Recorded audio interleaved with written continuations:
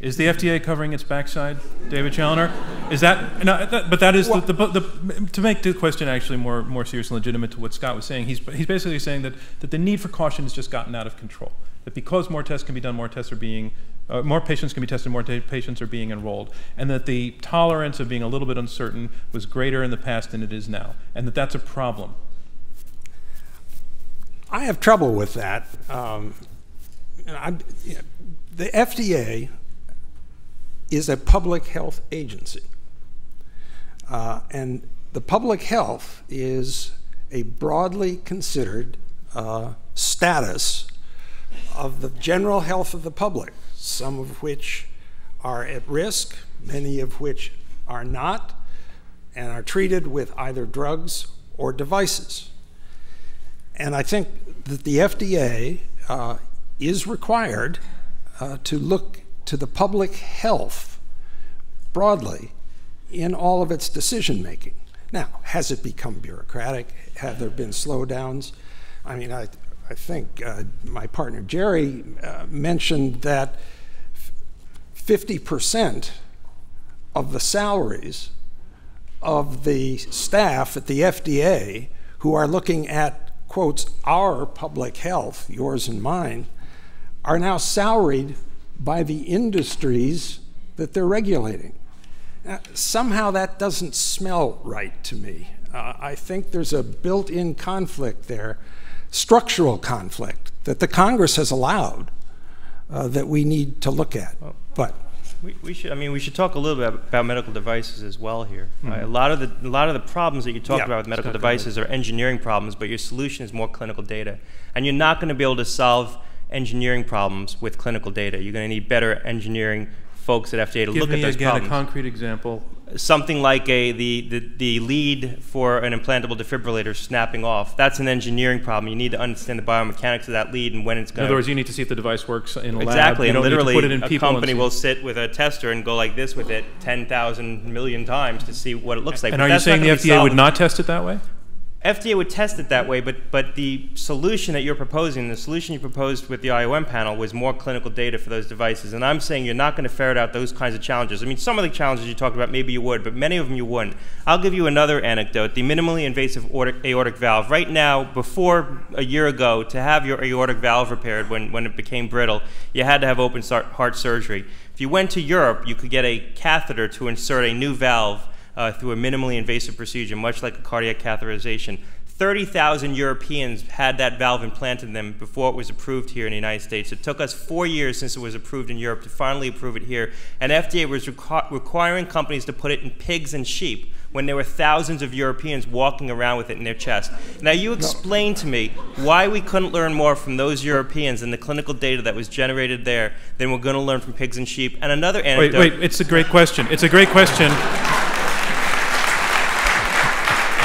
So, less is more. Stop when you're ahead, because I want to hear from the other. I want to hear from the other side. It's a great question. Mm-hmm. I think Jerry Avorn. Sometimes the Europeans get it right and we get it wrong. Sometimes we get it right and the Europeans get it wrong. There are examples in both directions. It is not the case, as the other side would have you believe, that the Europeans or the Canadians or the Japanese are always getting access to these wonderful new drugs years before Americans.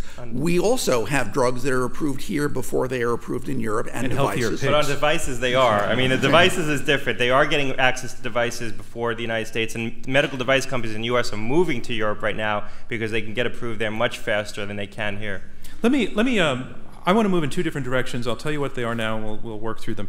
One is to the side that it's arguing against the motion that the FDA is overly cautious. Your opponents have talked about the fact that people will die waiting for drugs because of this process, and I want to put that to you. And then to the other side, they've gone through a list of horror stories that are real, and I want to hear your response to that. First, to the side that's arguing against the motion that the FDA is overly cautious, they've laid out a pretty good argument that, in fact, the slowness of the approval process, which they say is getting worse and worse,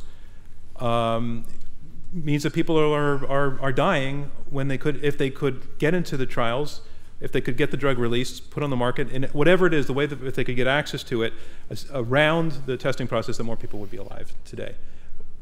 there's a logic to it, and I'd like to hear your response to it. There's a logic to it, but there's not facts to it. Why not? I think laying out a pretty good argument would require that there be data to substantiate it, and I think the data are pretty clear that we are not slower than other countries on Earth. On average, we are faster, and we have access to drugs granted in the United States faster than they are in other countries. And so while the concept of a bunch of pointy-headed bureaucrats waking up in the morning in Washington saying, how can I hurt people who are sick, that's not the way the FDA operates. In fact, they are every bit as fast, at least on the drug side, which I'm more familiar with. All right, let's let the other side respond to your claim that, in fact, the facts support their argument. It's not a question. Again, we can't talk about review times and who's faster at reviewing applications. It's a question of development times, and you can't say that. To make the distinction, please. Development times are the years it takes to go through those 3 phases of clinical trials you asked about, and development times are guided by the clinical trials that companies are forced to do. And the clinical trials that companies are forced to do are determined by what the FDA asks for, because this is the biggest market. You can't develop a drug just for the European market. So if the FDA says that they want that outrageous phase 3 clinical trial that's going to take 5 years, the companies do it. And so the drug isn't available here or Europe. Scott, what is review time then?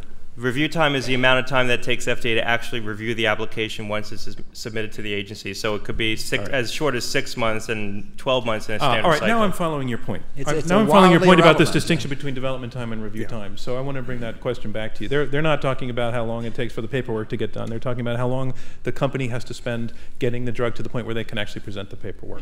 That process is the one that is bogged down in increasingly arduous demands to prove safety statistically, and that's getting worse, and that as a result of that, people are dying. I think it is fair to say. David Challoner. No, go ahead, David. All right, Jerry Avorn. Jerry's better. Okay, sure. I'll do the drugs. I'll do the drugs. I've been doing drugs for a long time, and David can do the devices. Jerry Avorn.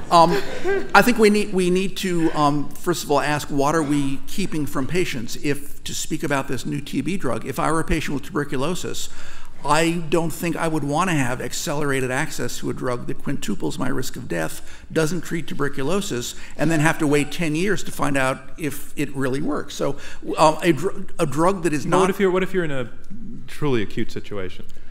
You're going to die, and you're willing to try anything. That's a really interesting ethical issue that brings up the issue of Laetrile, which many people will have remembered. That was an extract of apricot pits, and a lot of patients wanted to get it because they had cancer, and back in, the 1960s or 70s, people thought that cured cancer.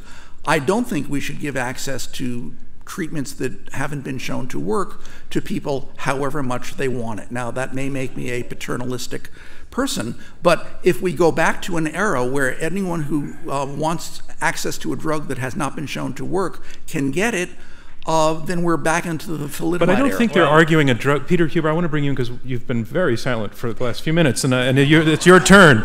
I'm not sure that you're arguing that you want people to have access to a drug that has been shown not to work.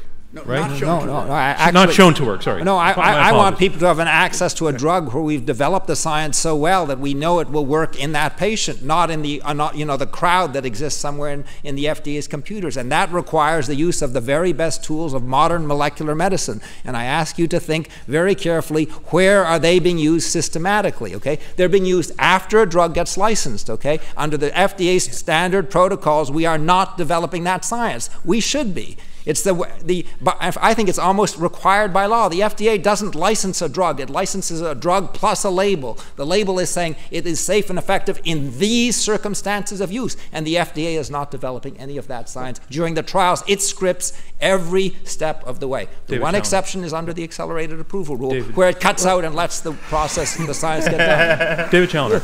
Let me step in on the drug side, even though I'm not as expert. With some of these new highly focused therapies that are designed, specifically molecularly designed for a very small group of identifiable patients because of something we know about their genes, those can be given on a humanitarian exemption, and the patients who are idiosyncratic and small in number can be dealt with by exceptions from the old large population processes that we've been talking about. So it's not as if the FDA is standing in the way of the progress of modern American medical science because of allowing some of these new and